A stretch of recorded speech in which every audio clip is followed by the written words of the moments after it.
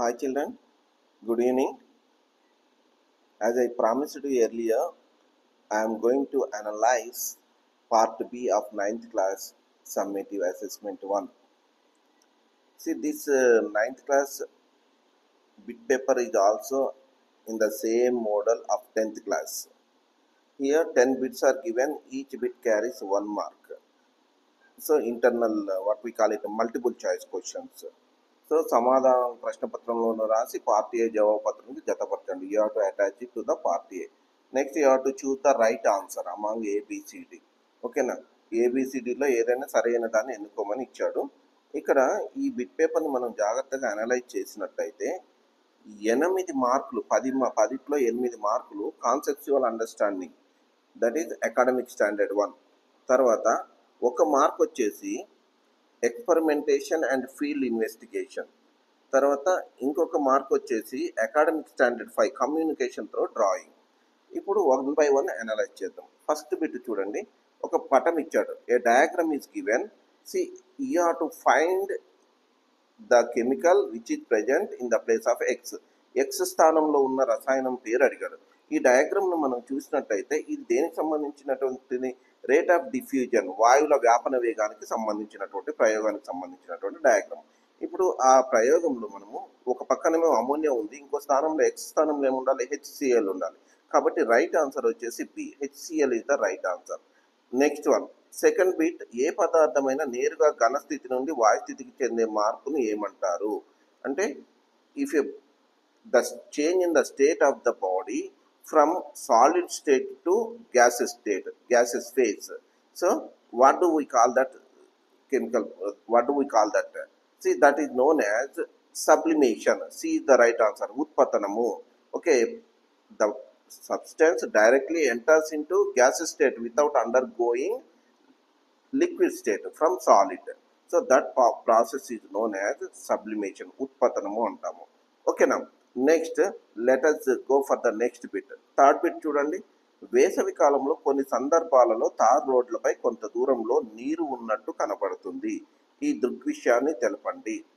First one ఎండమావులు, రెండవది పరావర్తనము, మూడవది వక్రీభవనము, నాలుగవది విస్థాపనము.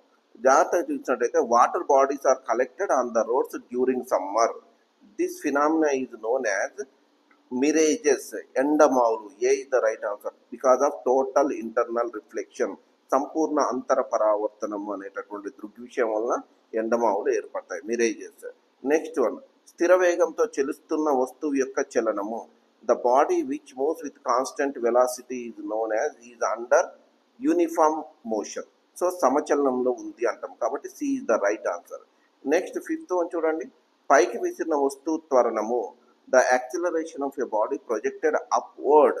See, there is no change. That is, C is the right answer. మార్పు అనేది ఉండదు. సో మార్పు ఉండదు అంటే పైకి విసిరినప్పుడేమో 9.8 మీటర్స్ ఫర్ సెకండ్ స్క్వేర్ ఉంటుంది. ఓకేనా, that is -9.8 meters for second square. ఎందుకంటే it is moving against to the gravity. అదే డౌన్వర్డ్ ఫాల్లో ఉన్నప్పుడు +9.8 మీటర్స్ ఫర్ సెకండ్ స్క్వేర్ ఉంటుంది. కాబట్టి there is no change in the acceleration. Next one, C is the right answer. Sixth one, ఏ ధర్మం ఆధారంగా గమన స్థితిలో ఉన్న వస్తువు బాహ్య బల ప్రయోగించినంత వరకు ఆ వస్తువు అదే దిశలో చెలుస్తూ ఉంటుంది. Okay, this is completely related to, ఇక్కడ జాగ్రత్త చూడండి, ఏ ధర్మం ఆధారంగా గమన స్థితిలో, the body which is in uniform motion continuous state of motion until unless accompanied by the external force. This is known as what we call it gamana jadatvamu. Okay, inertia of motion. B is the right answer. Next, Vishwa Gurutvakarshana niyamam prakaramu F net force. See, Vishwa Gurutvakarshana niyamam ante universal gravitational law.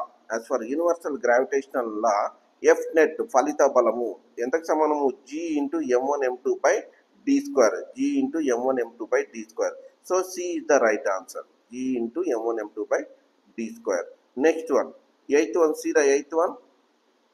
సమరీతి వస్తువుల యొక్క గురుత్వ కేంద్రం ఎక్కడ ఉంటుంది?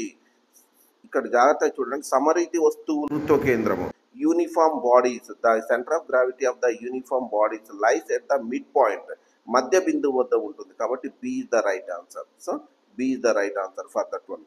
Next one, see the ninth bit FC, that is centripetal force is equal to mv square by r. సూత్రంలో m దేనిని సూచిస్తుంది? See, this is mv square by r. Centripetal force is equal to mv square by r. It always m indicates mass, ద్రవ్యరాశిని సూచిస్తుంది. Okay, v indicates velocity and r indicates radius. So m indicates mass, అంటే ద్రవ్యరాశిని సూచిస్తుంది కాబట్టి a అనేది సరైనటువంటి సమాధానం. Next one, come to the next one. ఒక విద్యార్థి తన ప్రయోగంలో ఒక దళసరి కాగితం ముక్కపై ఒక నాణాన్ని ఉంచి దాన్ని ఒక గ్లాస్ పై ఉంచాడు. ఆ విద్యార్థి కాగితాన్ని ఒక్కసారిగా వేగంగా చేతితో నెట్టినప్పుడు ఏమి గమనిస్తారు? If you observe that is related to inertia of rest.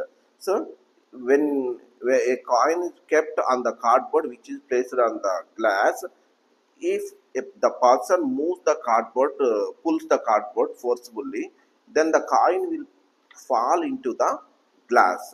Because the reason is, ఏమవుతుంది, కాయిన్ ఏమవుతుంది, గ్లాస్లో పడుతుంది. నాణ్యం ఎందులో పడుతుంది? గ్లాస్లో పడుతుంది. కాబట్టి the coin falls in to the glass because of inertia of rest. Okay, there only the cardboard is in motion, but the coin continues its state of rest, so the coin will fall into the glass. కాబట్టి coin ఏమవుతుంది, నాణ్యంలో coin నాణ్యము గ్లాస్లో పడుతుంది. కాబట్టి B is the right answer. Thank you children. If you like my analysis, please subscribe and share my video to your friends. Thank you.